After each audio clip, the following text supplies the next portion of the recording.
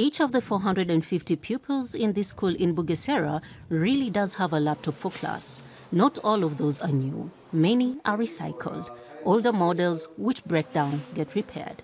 We can say it is good, it is necessary to use it because it helps us to expand our knowledge.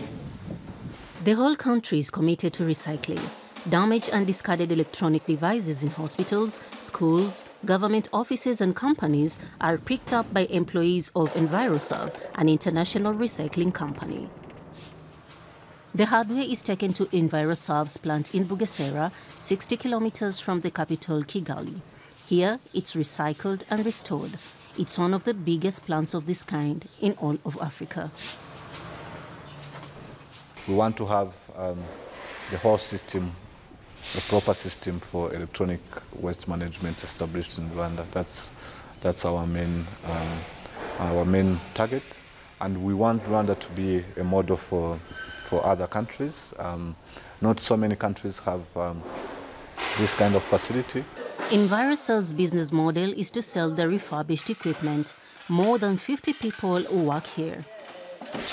Ever since I started working with EnviroServe, collecting e-waste, I've been able to support my family, pay their health insurance, and had no problem paying for my children's education.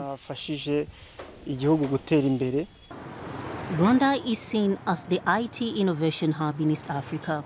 That's why this sector is attractive to the younger generation. It attracts people like 32-year-old Eric Nshimiyamana. He left school early but began collecting electronic waste when he was 17. Now he has his own company employing 35 people. We buy these electronics from different places and from people who don't need it yet. But for us, these electronics are valuable. After collection, we sort the electronic equipment to separate the ones which can be reused and resold after being repaired. The government wants to make sure the countryside doesn't get clogged up with abandoned e-waste, so it has imposed strict regulation.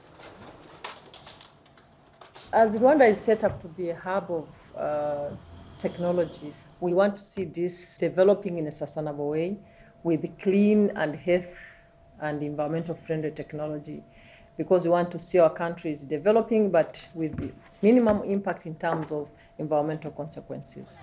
Back at school, the laptops are given to pupils for free. Since we have started using computers, many things have changed. Students have started knowing that the source of information is not only the library. They can no longer imagine life without them. And they know these laptops won't go to waste, but will be recycled so more students can benefit too.